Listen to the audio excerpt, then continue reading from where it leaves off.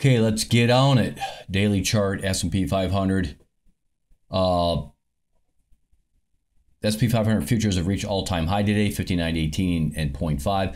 I said maybe last week sometime or 2 weeks ago, I said I thought that the market would hit 5,900, maybe even 6,000, and I still think that's true. Obviously, today we did hit 5,900, and I think 6,000 is also possible. Yes, we're supposed to have this big low here. Guys and gals, it hasn't happened yet. There's not even the smallest of hints that it's going to happen. We'll wait to see what happens. So far, nada. Though I will say the market looks pretty strong up here at 70. It's 74. But it's not near 88 or 76, we'll call it, 77. Continues to be very bullish. Okay, let's look at the weekly chart here to get a little bit better view of long-term stuff going on. Okay, where are we at here? 82, 88 I've seen over there. This was 79. So yeah, it's a little bit elevated here as far as the SMI goes. So there was an October 13th cycle low. Never happened. Look at that. Completely ignored. This was a pretty good cycle too that was forecasted here. Like if you look at this cycle, the last two big cycles here and here. Didn't happen. Today's the 14th. Not even a hint of the decline. Nothing. So much for the decline there in the middle of October. It's crossed over again. Extremely bullish. Way up here. 173 almost. Okay. SMI is in an area that you might think could be a pullback. Doesn't mean it'll happen. I honestly don't think there's anything stopping this market from going to 6,000. I really don't. And yes, investors could get nervous about the U.S. elections. And so could big funds and hedge funds and all that and start dumping whatever. Hasn't happened yet. Of course, we got some really small candlesticks up in here on the weekly chart, kind of small. But then again, that's nothing new. There's small ones here. You know, small, small. Okay, so it's not anything new, isn't it? Nothing about this chart tells me, gee, we're going down. You know, only thing here is this is a little bit elevated. But we just crossed over. And I've said it before and I'm going to say it again. I also believe the stock market is a reflection of potentially starting to reflect a runaway economy where it's too hot and can't be slowed down. I mean, look at this. Never touched the bottom. We know this. We see this in daily intraday charts. Doesn't touch the bottom. Doesn't touch the bottom. This market's bullish. This is very bullish when you see this. Doesn't touch the bottom. Right? It's just on fire. On fire. Look at this. Crossed over. On fire again. Going even higher. So do I think we could get a pullback here? Yeah, but it may not be nearly as deep as we originally thought, especially sitting way up here at 5,900. This might only pull back just a couple hundred points and then march on into the new year. Who knows? Okay, anybody that's telling you they know exactly what's going to happen, they're full of it.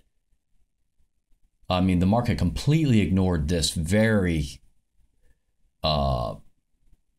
expected cycle. Look at this. Two times before over here was a little bit different, but it was a little bit early. We didn't get any of that.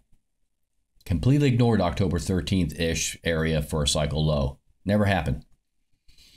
Okay, so November 10th is the next one on the weekly chart. Looks kind of hit and miss back over here, but starting from somewhere like right in this area, back in October of 2023, okay, that green cycle looks fairly reliable. But then again, what does that mean? When you got a market like this that ignores anticipated cycles, okay?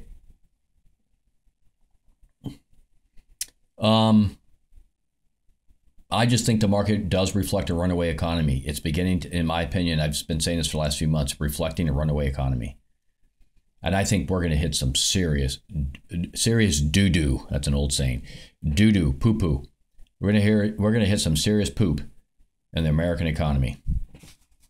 And yeah, I know I'm pulling that same bell, ringing that same bell, saying the same thing over and over. I'm telling you, there's going to be a massive economic collapse in the American economy in 10 years or less. And I believe the US dollar is going to probably go to $50. Right now it's at 100, I think, 101. It's going to go down to $50, maybe lower. And we have major security issues, major problems with criminals coming over the border. And all that's going to exasperate. We've got people that are being pushed out of their homes. We have veterans, military veterans being kicked out of their homes to make room for illegal immigrants. We have missing children. The government says 300,000 children. Guess what? It's probably more like 1 million. Because the government, especially the left, if they're moving their mouth, they're lying. You know what's happened with some of these kids, right? I mean, I don't have to put it into words, do I? They're not all sitting in a room doing kumbaya playing PlayStation. These children are being trafficked and horrible things are happening to these children. And the left makes George and Alex Soros and other leftists, Marxists, socialists, even Democrats, and yes, rhinos, they're making big money on this open border. That's why they hate Donald Trump. Said it before. Because he stops the border invasion, which stops massive money flow. How do they make money? Drugs, human trafficking, sex trafficking, and I'm not even going to say what they're doing with these kids. It's absolutely disgusting. And I'm just talking about child labor, forced labor, which they were caught doing that already, I think, in the Southeast somewhere in the U.S. No, it's much worse than that. And I'm not going to put it into words because it's just absolutely disgusting what's going on with these kids. Don't expect any mainstream media to tell you about it. Yeah. So just, since this channel is primarily about trading and the economy of the United States of America, I try to stick to that topic. But they are definitely interrelated, right? The political policies, whatever party is sitting in the White House or controls the Senate or the House or both or whatever, has a major influence on the stability or instability of the United States of America, right? There's no getting around it. So whoever's in the White House, whatever party's controlling the Senate and the House of Representatives, has a major influence on the economy, which we've seen that in the last 4 years. As the economy took a huge hit because of the leftist policies. Barack Obama came out the other day, aka Barry Soetoro, came out and had a little two-year-old temper tantrum and told black people, you can't vote for Donald Trump. You got to vote for Kamala. This is wrong that black people are voting for Trump. And yet it's the conservatives that are accused of being racist. What a disgusting slob that guy is. What an ass. Barry Soetoro, your time has come and gone. Shut the hell up. Get out of the way. You're no longer president of the United States. We know you're working behind the scenes, you scumbag.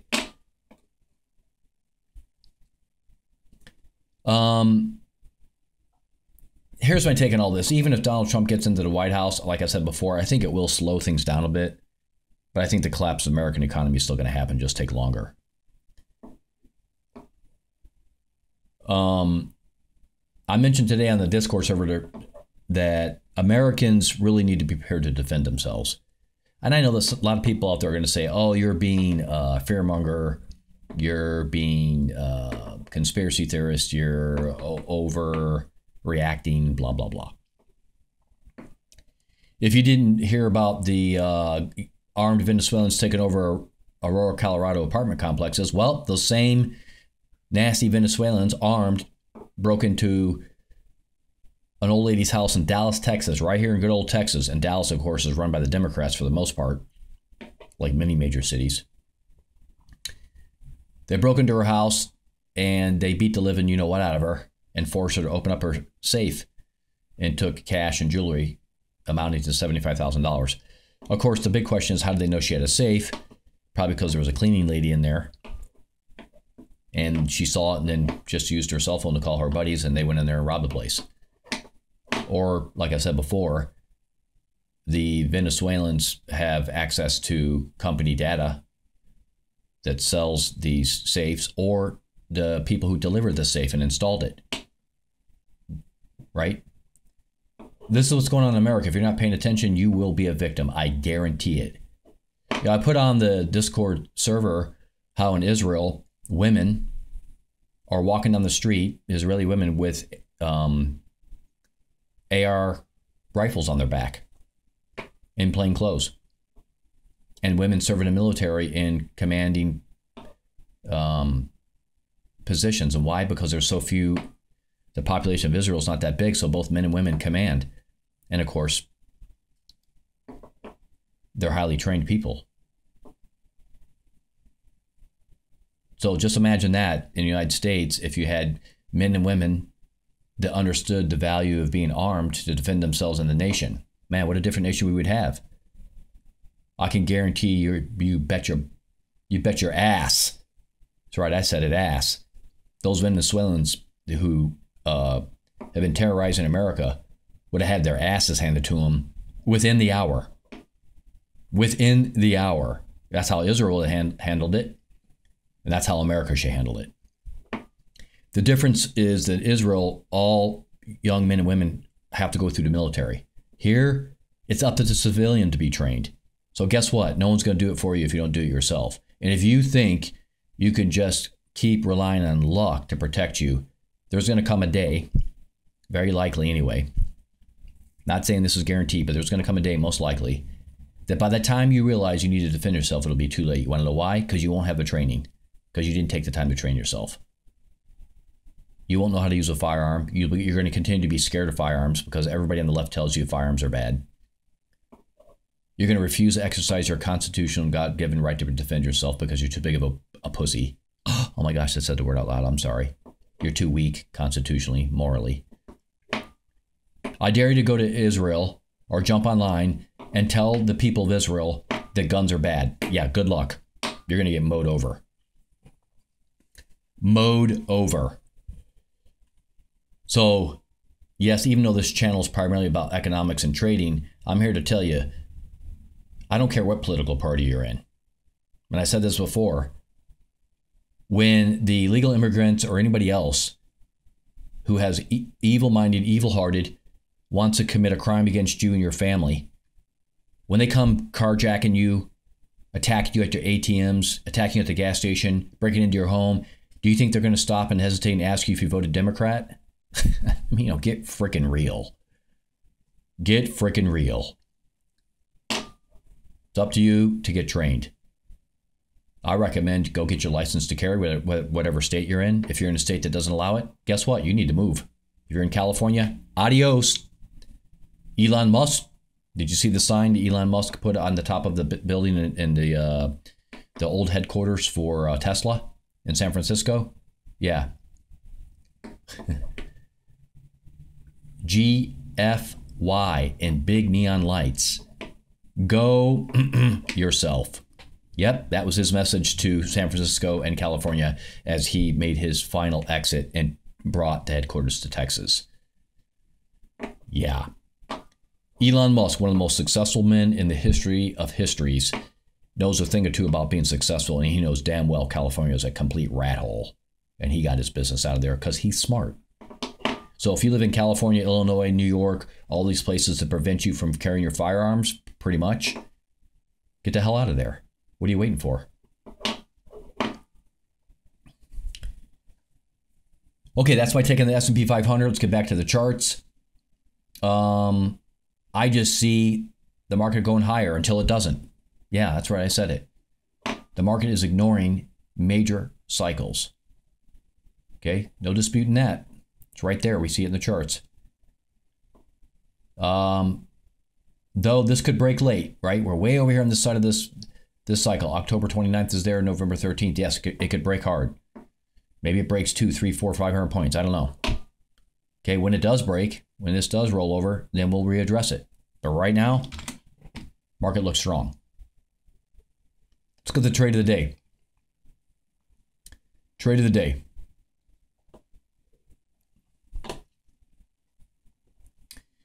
Let's put on the Gibbs Plus indicator. We're going to talk about Fibonacci fans and maybe, I think it's pronounced GAN or GAN fans. One of my members uses that for, it's been using it a few times for crude oil with much success. We'll take a look at that real quick. But first, let's go at the trade of the day. Okay, nothing going on there. Market's still strong. Let's take a look at the 5-minute chart. Look at that. Look how strong this market is. Crazy. 5-minute chart. Right here. Last night, 10:25 p.m. here, Central Time. Right there. There's your trade. Boom. Plum candlestick. To the moon. And why would you trade long? Because look at this. Here's the zero line. Am I just imagining this? Is everything above the zero line? Everything is above the zero line. Once it got here, it took off. Super simple trading, guys and gals. You should be paying attention to this stuff. Okay. Above the zero line it gets up here, starts rolling over, exit your trade, take your profit. Boom. It goes up, get back in. If you want to be, you're gonna have a lot of commission doing this, but you're still gonna make a lot of money. If you want to be super safe, that's how you trade that. Look at this, never touches the bottom, never touches the bottom. Never touches the bottom, never touches the bottom. Right? Pre-market, it gave typical pre-market stuff here in the US. It dumps some value, some price, I should say, and then takes off again. And even when it dumped, look at this. It stayed above the zero line. Stayed above the zero line. Trade of the day right there. Bam. From then on, it was go. Green light special. Go. Huge money. From 58.60 all the way to about 59.10 pretty safely. 50 points. 50 friggin' points. Cut it in half, you got $2,500 with one contract. 2,500 biggins. Yeah, trade of the day right there. Okay, let's move on to the rest. For those that only wanted the S&P 500 and you had to listen to my political rant, I don't care if you don't like it. Don't watch my videos if you don't like it. I don't care. Let's move on to the rest of the products. I'm going to bang through these pretty quick. Let's look at the Dow Jones Transportation daily chart. And we'll do the rest of this.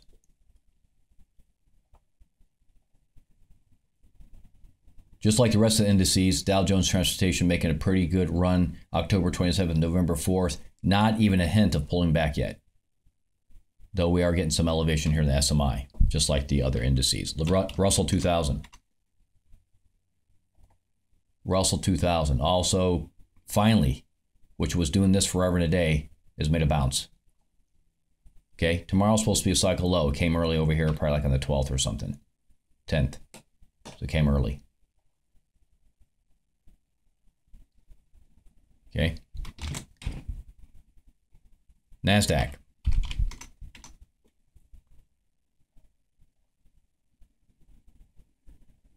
October 8th cycle low kind of happened a little bit early there, right?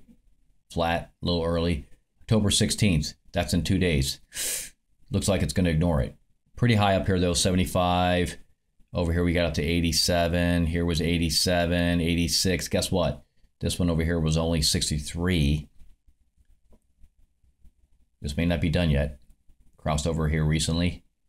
Could go higher. Again, October 16th right there. November 13th right there. This cycle over here looks like it's, you know, whatever. Not even a hint of pulling back with only 2 days to go. It all hinges on this like early to mid-November. If that cycle low doesn't happen, get ready for the market to go absolutely ballistic. Maybe it'll happen in December.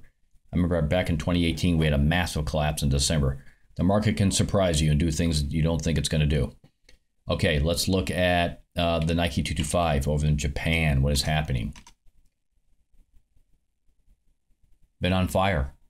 Super bullish. On fire. Didn't even get down to the bottom line here. On fire. Plenty of room to go there for the Nike 225. Don't think it's done going up. Let's look at the Japanese yen. What's happening here? Japanese yen's gone negative territory. I did say last week Japanese yen would go negative. It's gone negative momentum. A couple days ago, looked super weak. Japanese yen has given it up hard. Looks like, to me, guys and gals, it's blown through this cycle low. There may be another cycle over here that's going to develop. Maybe it's like, there might be a cycle low coming out of that. And, yeah, there may be a cycle low that gets formed using this low right here. There may be something like this going on, you know. Who knows? We'll have to wait and see. Right now, the Japanese yen looks like it's got more room to go. Maybe it's trying to find a bottom. Hasn't found it yet. Let's look at the Euro futures. The Euro dollar. Same thing here. Hasn't found a bottom. Trying to. Super negative. All these currencies are taking a huge dive, which means the US dollar is probably going to the moon. We'll have to look at the US dollar. October 20th is a cycle low. This thing is super negative. Let's look at the British pound. British pound, the only one still positive momentum, but it looks like it's trying to find a bottom. This is the strongest of all the currencies. And, but it's probably going to go negative here in the next couple days, most likely. October 14th would be today. It's cycle low. So maybe it survives. Maybe. Maybe, but I don't think so. It probably will go negative here. The momentum is so strong, it's going to be really hard for it not to go negative, but it may turn around and this may take off, but it may do one of those and a dipsy-do back down into this area, which looks like November 15th. Okay, that's what that is. Let's take a look at the US dollar, because I haven't looked at that in a while. Yeah, it's on a rampage. It's at 103. So after getting smacked all the way down to 100, it's on a roll. So US dollar looks very strong. Looks like this was possibly the low that came early. Okay. US dollar is rolling up to 103, so it survived not going below 100. Okay, let's look at gold. What's happening with gold? Gold is bouncing. Gold looks strong. Even though it rolled over, it crossed over here. At the moment, anyway, it looks strong. Today, I think it got up to what? It got pretty high. It got to 2684, so it didn't quite get back to 2700. But gold looks kind of strong here, making a bounce. Crude oil, let's look at that. We'll come back to the 2-hour chart here in a second. Crude oil getting a smackdown. Big, huge down day for crude oil. Look at this. Over $3 down. I said before I didn't think crude oil was going to survive. It is positive momentum here. So we'll see if it does the bounce, not go to the bottom here. But it came strong out of this cycle low, giving some back. Let's see what it does. Having a hard go of it right now, though. That's a big pullback, back down to $71.86. Let me show you the 2-hour chart here, because I've got the Fibonacci fan on here. Now, one of my members uses the Gann/Fibonacci fan. You can do that too. I'm just looking at the Fibonacci fan alone, and let's see if I can get this to play nice, so we can see this a little better. So why is this so powerful? Well, let's take a look at this together. Look at this line right here. This is the, see if I can get it to work. This is the 38.2% Fibonacci line right here. Okay. And what does it do? Provide support, support, support, support. That's the power of this. You know where support is, because obviously we're going up. If we were going down, you'd be looking for resistance. But since this is going up, we're looking at support. Okay. Let me show you another support area that's really obvious on this fan. 61.8% level. Where's the support? Here, here, here, here. Look at all that support. So you have a group of support there, a group of support there. That's the power of these fans. Okay, you get a sense of support. Right, very common to get support. What was that one? 23.8? No, 38.2, sorry. 38.2, and this is the 61.8. Those are two extremely common Fibonacci retracement, sequence percentages. Okay, so you can use this fan to great effect. That's what he's doing. Okay, he doesn't use exactly this one. He uses the Gann the GAN, however you pronounce slash Fibonacci is a little bit different. But this is the same idea. Okay, so pretty cool. Shout out to that member. Not going to mention his name, but if you want to use that, you can use it. What's the name of this? This is, in this case, this is a drawing tool. Okay, and let me get this out of the way. Of course, it had to be right in the way. This one's called the Fibonacci fan. Okay, I think he was using, I don't know if I have the GAN fan in here or not. Yeah, there it is, GAN fan down there. You can use that one too. He's using NinjaTrader, where I'm on the TOS platform, but they both have similar tools. Pretty cool. All right, just want to show that. Okay, we talked about crude oil. Let's move on. We talked about, did we talk about gold? Gold, yeah, we talked about gold. Let's talk about silver real quick. Let's look at silver. Daily chart. Silver. Little bit of a bounce. And now, silver looks, can be honest, even though it's positive territory, silver looks a little bit weak. It looks like it's having a hard time mounting some kind of bounce here. Okay, so I'm a little cautious about silver. But the cool thing about that is if silver makes a big dive, you can acquire silver for a hedge against inflation. Like what I've been doing, acquiring literal physical silver in the hand.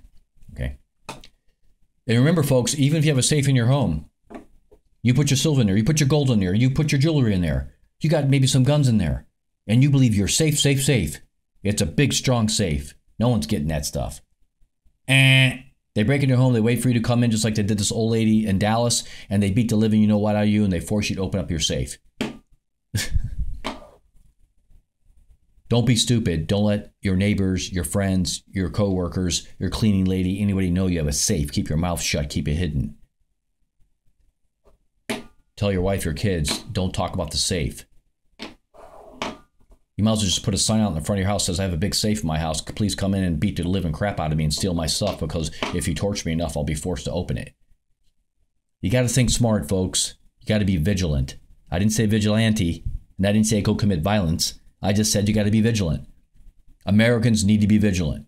I don't know if you realize this, but we're in a time of war. Oh, I can hear him now. We're not. This is ridiculous. I can't believe you just said that in this video. You actually said we're at war? That's ridiculous. We're not at war. Prove to me you're at war. Show me a link. Okay, there's a difference between traditional war, like with tanks rolling down the road, and guerrilla warfare. Okay, we're at war. When you got ganged Venezuelan members and other Muslims and whatever coming to the nation terrorizing people, that's not just crime. Okay, that's an invasion. You better freaking wise up or get left way behind. No one's going to come to your rescue. The police will, you know what the police are? Thank God for police. We need them. But you know what they are? $1 short and a day late, because they can't be everywhere all the time. So yes, you can call the police if something bad is happening. If you live in a leftist area, good luck with the police actually enforcing the law. Good luck with that. Even if you live in a conservative area like Texas, by the time they got there, the crime is done. And I will submit that what we're seeing coming across the border is not crime, that's war. Better wise up. Or be like the people up in Aurora, Colorado, or the old lady in Dallas where you get your ass handed to you. Go ahead. Go ahead and rely just on hope that you won't be attacked. I'm just going to rely on the sheer number of people in the United States that I won't be one of the victims. I'm just going to hope and just hope and just hope. And you know what that is? That's a failure to plan. And so your plan will fail. Okay, silver looks like it's weak to me. Looks like it's going to pull back some more. Let's look at corn. Oi, corn getting the smackdown. Corn is getting the smackdown. That cycle low, though, I will say this. Here's one of the cycle lows that actually is working, unlike the indices. Now, here's a commodity like corn where the cycle low is absolutely bang on. Look at that. What a beauty. And these cycles really weren't that strong, but this cycle low absolutely nailed it. It's not done. Corn has not found the bottom. Not found the bottom. I don't think it's done yet. Do I think it's okay to short corn? Yeah, probably still okay to short small position. Just be careful because you could be coming out of this cycle low. Like it could even happen tomorrow. So I'm cautious about taking any trade right now with corn. But to me, it looks like it's not done. Let's look at XLP. XLP, look at this, guys. XLP is making a bounce. Old bounce-a-rooney. Now, it did go negative territory here on Friday. Okay, as far as the MACD. Okay, but this is a pretty well. Okay, it's not really super strong bounce. It's a bounce. Just it's gonna have to do a lot of work to get out of this negative territory. Okay, so a little caution. I still think there's a little bit of room here to go. You could probably go long on this if you wanted to trade options on it. It might be okay. Okay. That's it. Covered everything. Become a member, $7.99. I had somebody on YouTube. This is like the second or third time they told me this. They said in the Asian, the Discord memberships for a lot of the people who do it in Asia, they charge 99 cents. He says you need to lower your membership to 99 cents. That's what all the Asians do. You know what my response to that is? Go join the Asians. Go pay your 99 cents and join them. I hope you get value out of it. You know why the person wrote that message? Because they know that the 99-cent subscriptions that the Asians provide are garbage. There's no real value in those subscriptions. If they were, you'd be a millionaire. So my message to that person is, go join one of the Asian Discord servers and pay your 99 cents. I hope you're getting good value for their analysis, though I seriously doubt it. Okay. No, I'm not going to charge only 99 cents. Nope. As a matter of fact, I already know for a fact I'm not charging for this service. You want to become a member, stop crying about it, pay $7.99. If you don't want to do that, you want to go pay the 99 cents of the Asian Discord servers, all the best to you. I'm not twisting your arm to make you become a member. But I can already tell by that comment alone that you really want to become a member, but you refuse to pay for it. And you try to strong arm me by saying you lower your subscription service to 99 cents because some slackies in Asia are doing that, who have terrible analysis.